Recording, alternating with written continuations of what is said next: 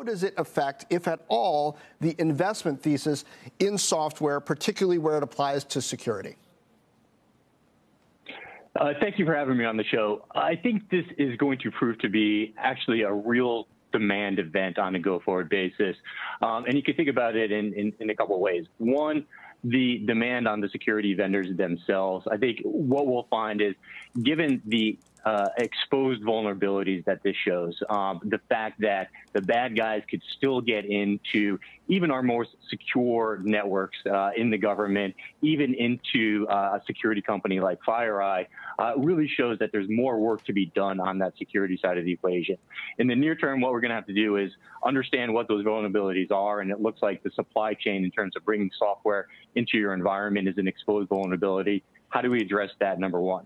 Number two, how do we fix the problem, right? There's going to be a lot of time spent investigating where has this hack gone, what has been compromised, what's good and what's bad in your systems. And that's going to take a lot of human capital, a lot of people power to be put into the equation, and a lot of tools.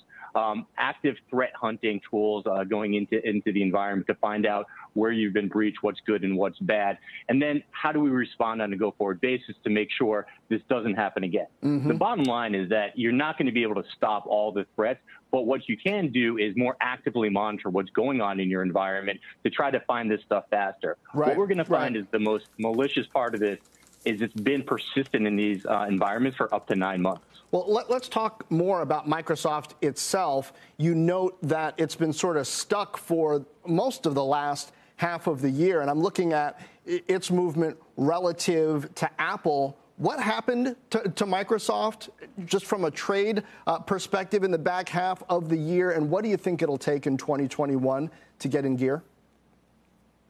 Sure. So I think part of what happened with Microsoft is that you went from a period of really great results. Microsoft pretty much had 2 straight years of every key performance indicator was up and to the right, heading in the right direction. Revenues were accelerating, margins were heading up. And over the past 2 quarters, they've had to deal with, 1, COVID, and there was some real impacts on their business from COVID, and 2, tougher compares. So it's not like the results have been poor. Your earnings estimates are still going up. They're still doing well, but not as well as they had been doing in that prior period. So there's something of a downshifting in the overall multiple. People weren't willing to pay that peak multiple for results that were still good, but not those peak results. I think a lot of that has come into the stock. The multiple has pulled back. It's trading at around 26 times on our calendar 22 numbers, which is a more reasonable level. So one, that's the good setup into 2021. What gets the stock working again, in my opinion, is seeing better results in Azure, that growth starting to stabilize. And what we see is one of the primary sort of increased spending activities going on in 2021, which is going to be public cloud computing.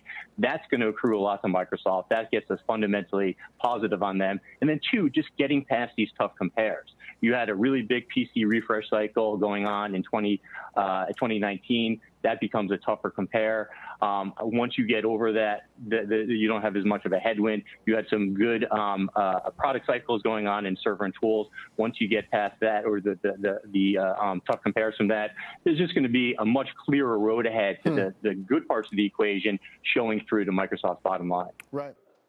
Shepard Smith here. Thanks for watching CNBC on YouTube.